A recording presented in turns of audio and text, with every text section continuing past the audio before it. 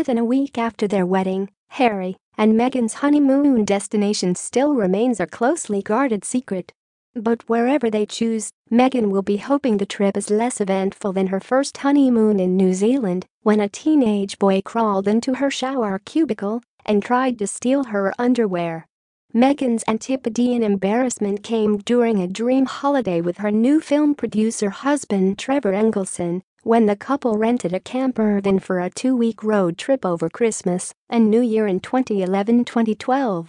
They visited remote glaciers, seal colonies and wineries, even swimming with dolphins before reaching a Karoa, near Christchurch, and checking into a rural campsite.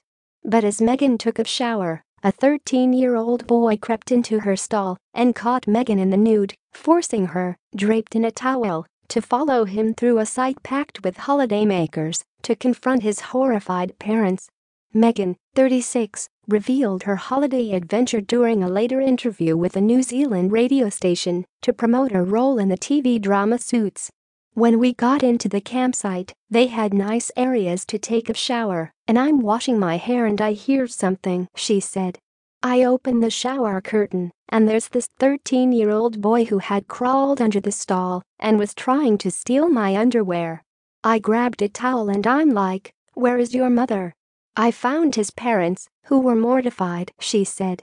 "I can laugh about it now, but at the time I was so shaken up," she told the ZM Breakfast show.